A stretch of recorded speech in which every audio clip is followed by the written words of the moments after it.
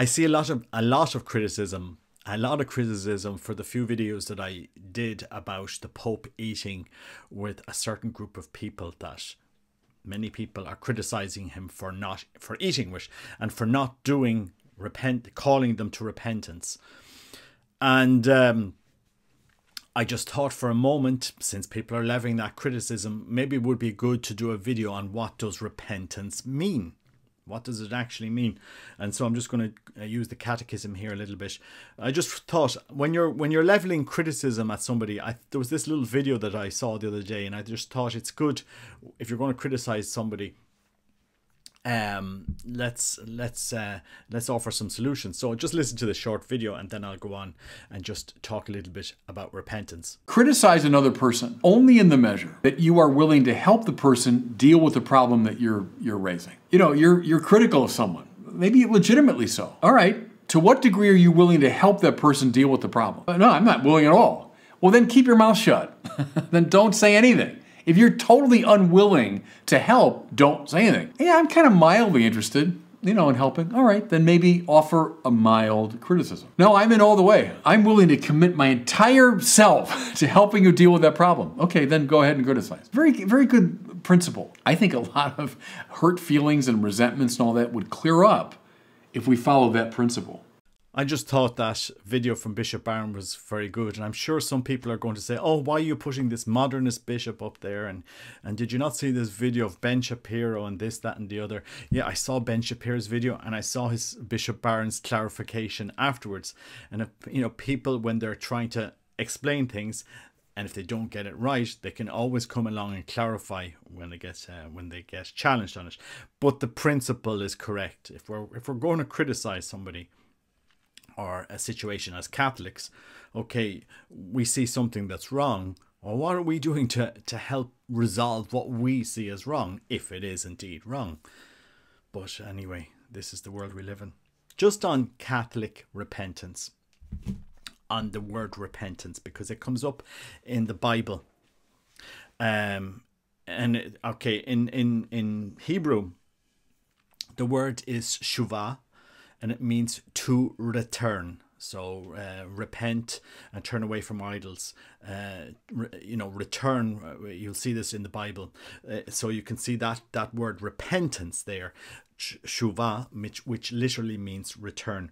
When Christ is talking about repentance, he's using the word that comes up many times is metanoiete, which is the plural of metanoia, a change, to change. That's Christ gave us a gospel so we would change the way we would act with each other. We would change the way we deal with God. In a sense, we would know God as our Father. And this is really important in the spiritual life. I think a lot of people think repentance is, do we stand on a street and hold up a sign and say all gays are going to hell if you don't repent? When people hear the word repentance and they see some Christians doing that, then that's the connotation. Oh, repentance, you're going, the first thing that they hear is you're going to hell. And you can't scare, I'm telling you, you cannot scare somebody into loving God, because what they will end up doing is becoming atheists. You will literally turn them into atheists. Because the image that you've created in their mind of Christianity is one that they are going to hell. I mean, we've seen it at funerals of different people. They're going to hell, some Christian groups. I haven't seen it in the Catholic Church.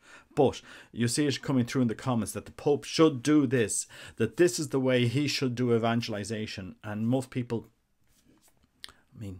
where are we going with this? So I'm going to just use the Catechism of the Catholic Church just to talk about repentance, and it's verses 1430 onwards to 1432. So those sections. Jesus' call to conversion and penance, like that of the prophets before him, does not aim first at outward works, sackcloth and ashes, fasting and mortification, but at the conversion of heart, inner conversion. Without this, such penances remain sterile and false. However, Interior conversion urges expression of visible signs, gestures, works of penance. And we go on, 1431. Interior repentance, because at the end of the day, what Christ is asking us to do is change the heart. You know, you can outwardly say, oh, I'm living the Catholic faith, I'm going to Mass and I'm dressing up and I'm preaching. But is your heart changed? That's the change of heart. And very few people, you cannot judge somebody if they've actually changed their heart. Only them and God knows what is in their heart.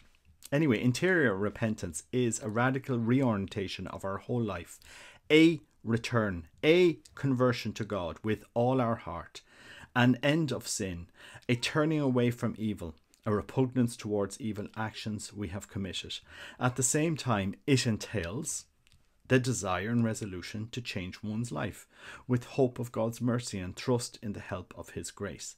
This conversion of heart is accompanied by a salutary pain and sadness, which the fathers called animi cruciatus, affliction of spirit, and compunctio cordis, repentance of heart. And in 1432, this is a key here, I think. The human heart is heavy and burdened. God must give man a new heart. Conversion is, first of all, a work of grace of God, who makes our hearts turn to him. Restore us to thyself, O Lord, that we may be restored. God gives us the strength to begin anew. It is in discovering the greatness of God's love that our heart is shaken by the horror and weight of sins and begins to fear offending God by sin and being separated from him. The human heart is converted by looking upon him who our sins have pierced. Let us fix our eyes on Christ's blood and understand how precious it is to his Father, for poured out from our salvation, it has brought to the whole world the grace of repentance. A few years ago, I was doing a project and they made us do a course on change management. I don't know if people in the business world know what I'm talking about. So you're introducing a change, and in this process, you know, there's confusion, the things might go down, then there's acceptance, and then it goes up, and, you know, we move to the new reality. You know, change management happens when you get bereaved. You know, if somebody loses their wife or their husband, they're forced to go through a process of change management where, you know, they're accepted at the new reality and they fight it and they hate it and then they accept it. Or if you get a diagnosis of cancer, the curve is the same, the reactions are the same, and it's the same when you're confronted with the gospel. You're confronted with accepting a new reality. But it's a reality that you have to bring into your heart. You have to, and it's a grace of God. God does this. God does the converting, not us. You know, we just humbly accept the love that we've encountered in knowing Christ. And you know, we're in 2023. And we have lambasted the Pope for not calling people to repentance, you know, explicitly naming it out, calling to people to repentance. And there's been umpteen comments on this at all, you know, he invited them. Did he tell them to repent? I've seen it on the channel. Did he do this? Did he do that? The Pope doesn't convert people. I think people need to understand this. The Pope doesn't convert people.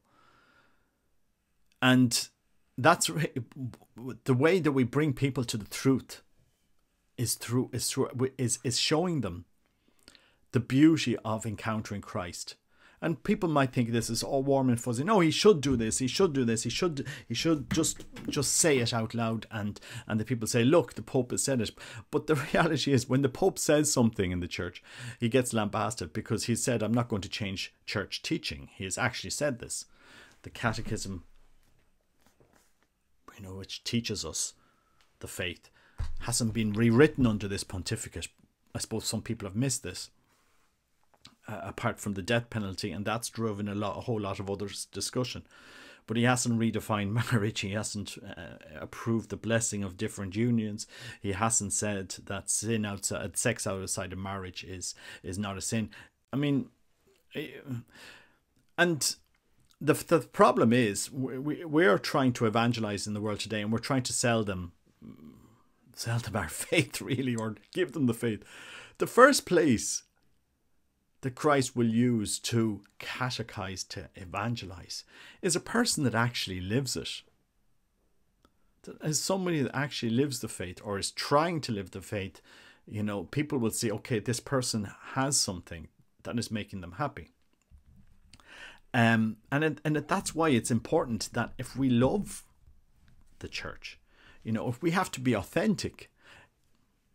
You know, I've seen so many, you know, double lives in this church. You know, people that have gone up and given the most excellent sermons and written dozens of books, and the amount of books that they've written is just incredible, and this, that, and then all of a sudden the scandal falls, and you said, wow, you know, he knew the faith so much, and yet he was living that double life.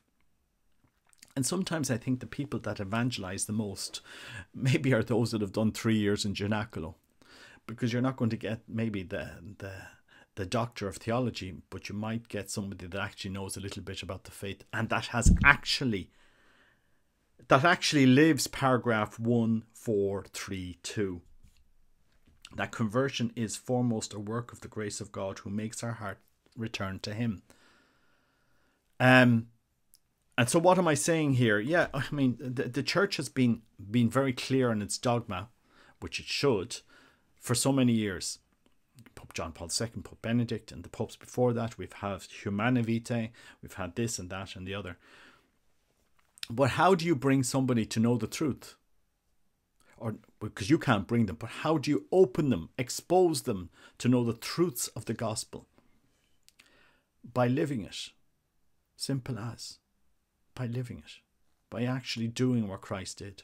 Simple as. We do what Christ did.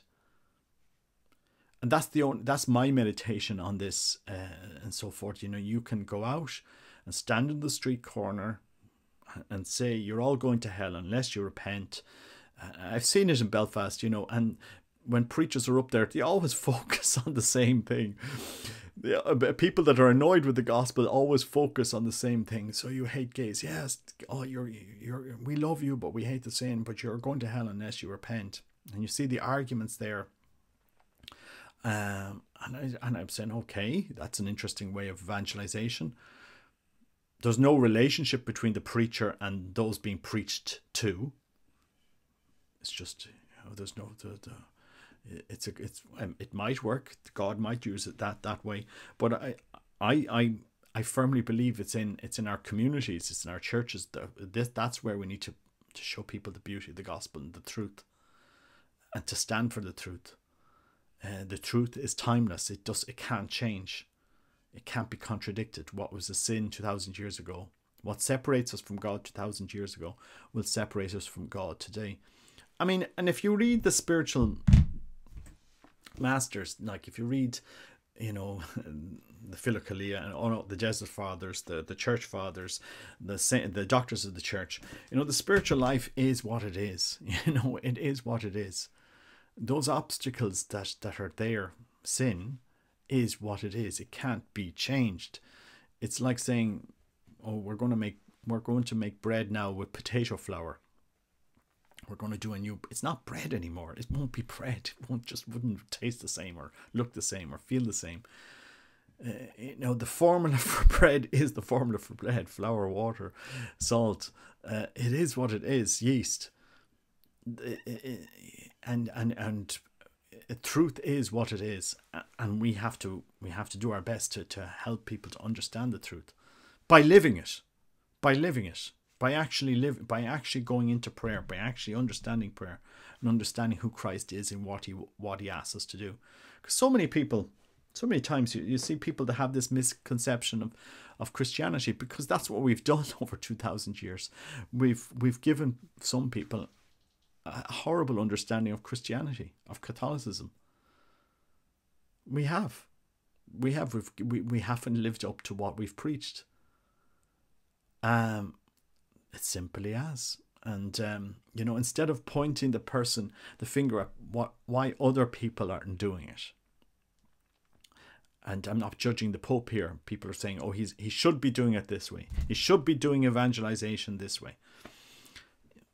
Well, what are you doing? What are you doing to give the gospel, the good news, the encounter with Christ in the Eucharist, prayer? What are you doing to help others? Nothing. The Pope isn't stopping us preaching the gospel. The Pope isn't stopping us using the catechism.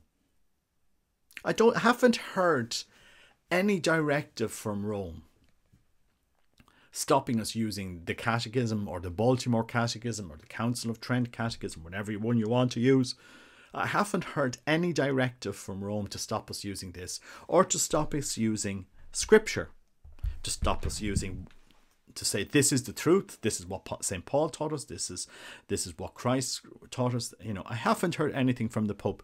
No, don't use scripture, don't use the catechism, you're not allowed to use that. No, I'm hold off, I'm rewriting everything, so just hold your horses until I get it. He hasn't said anything like that. In fact, he said the opposite. I'm not going to change church teaching, but I suppose we cherry pick what we have, and then I'll be called naive and I'll be called this. Repentance. You know, you can change your life outwardly. You can say, oh, I've stopped sinning, or you're stopped sinning. You can actually stop physically doing things, but the change of heart is something that only you know. Have you changed have you let the grace of God change your heart? And it's that interior repentance that nobody sees. That's the repentance that's the change that we need, that the world needs. And it takes skill. It takes the grace of God. It's all the work of God. At the end of the day, Christ died for us. He's the Redeemer. I just wish more would take up this task of challenging the world with the gospel. And what the beauty of the gospel is. If somebody can do what Pope Francis is doing better, well, put yourself forward for it. Put yourself forward for it. You know, if you can do it better, if you can minister better, put yourself forward for it. Maybe some of these people that are living in sin, that we've judged are living in sin, maybe take it out of their situation.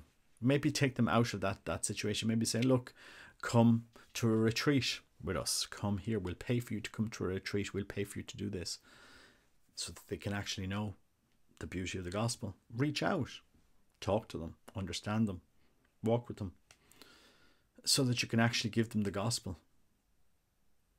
Because you know, evangelization is a movement of the heart. It's actually the heart that's transformed. It's, I want to know this. I want to know this. Anyway, pray for the Pope. I really do.